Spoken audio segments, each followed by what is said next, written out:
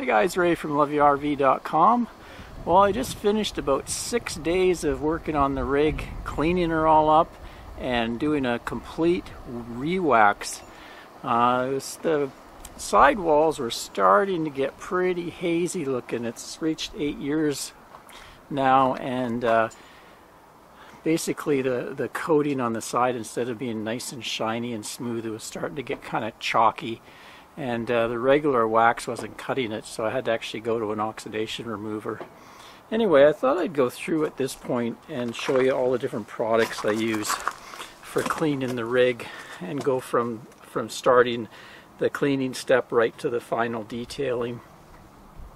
So let's go. We start on the roof, and on the roof I just use Dawn dishwashing soap with some water. And then I get my brush, just a soft bristled brush on a nice extension pole, and I just go through the whole roof area and give it a good scrub down. I do that 3 or 4 times a year, so it stays in pretty good shape.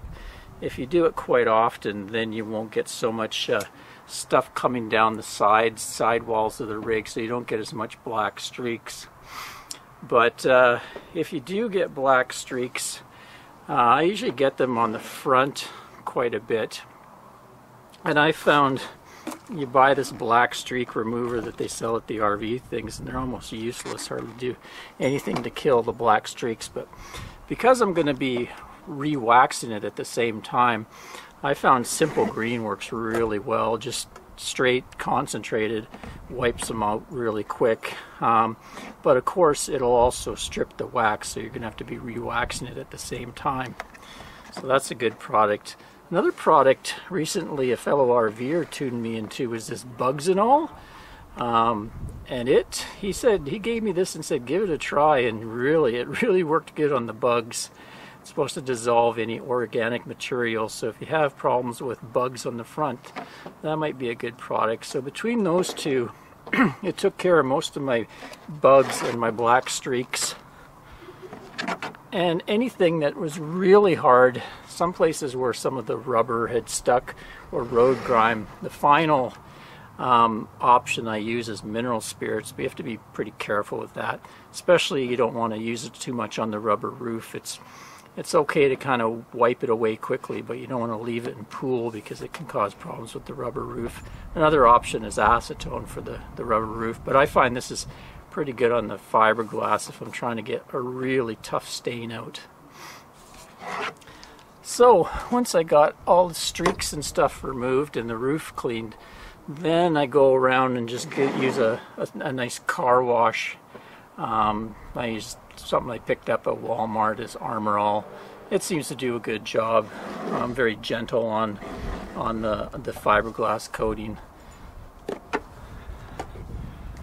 Now I'm ready for waxing, and this time, rather than going straight to a wax, I use this oxidation remover. I guess it's called Meguiar's 49 Marine RV oxidation remover, heavy duty cleaner, and I couldn't believe how well that worked. It's kind of got a grit to it. It goes on kind of, it's a yellow kind of liquid with a bit of a fine grit, and it really right away got rid of that chalkiness and haziness that was building up. Let's give you a photo of a before and after shot that I took. It's kind of in the shade, but you can see the dramatic difference. So that stuff really worked well. And after that I went to what I normally use. I had a full bottle of this, or else I probably would have tried their wax, but I've been using this for years, this RV boat and aircraft wax, P38Q, and it's kind of a paste wax, and it goes on nice, and it's pretty easy to get off. A little bit of elbow grease to get it off, but I find it really lasts a long time, keeps it nice and shiny for a long time. And then we go to a few other protectants here for rubber. This Protect-All is a nice spray wax. Like, I use it quite often if I just want to touch up the truck or for a quick in-between waxes, but I really like it for using it on the windows and the black trim around the windows. I think it does a really good job and helps keep the windows clean. This 303 protectant, I use it on any of the vinyl stuff, and use it on my tires and a lot of the rubber bits and pieces. I use it a lot on my truck. Got a lot of black on the truck there, black vinyl, and it really does a good job on that and helps it protect with a good UV protectant. So, and I use that on my awning as well. And then of course on the slide out there's some rubber seals, and I find another Protect All product works pretty good at keeping the rubber seals looking good. As far as what I do for waxing, this went with two things. Putting on the wax, I just used an old bed sheet cut up into rags, and then to buff it off, a terry microfiber kind of terry cloth towel here, and that worked pretty good. So this time I went with my muscle.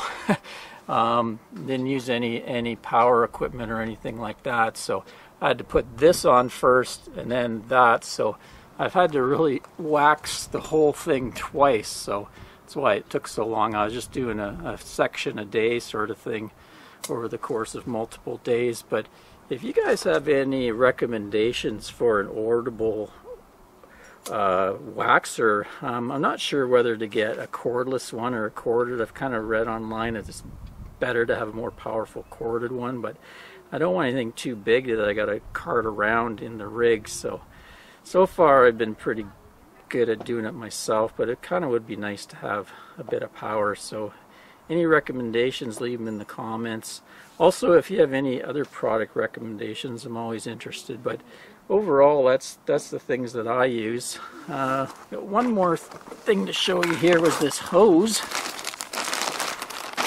This is a 50-foot hose I've carried around for about a year. It's called 0G, and I went through a few hoses. I had a big 50-foot rubber hose, but it was kind of unwieldy to move around, and eventually it failed and started leaking.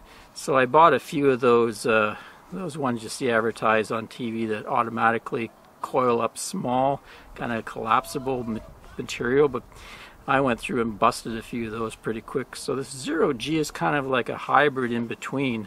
It's got rubber inside, but it's got kind of a material outside, canvas on the outside, and so far I haven't broke it.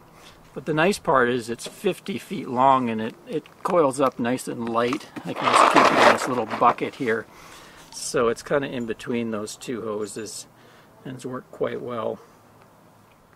And to climb up high on the rig, I've got my Warner ladder, telescopic ladder.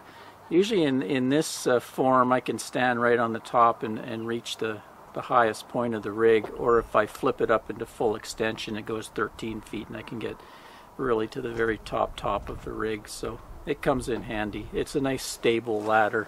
I did a review on it when I got it, but it's got the wide base on it, so it's really sturdy. You don't feel like you're on a rickety ladder at all.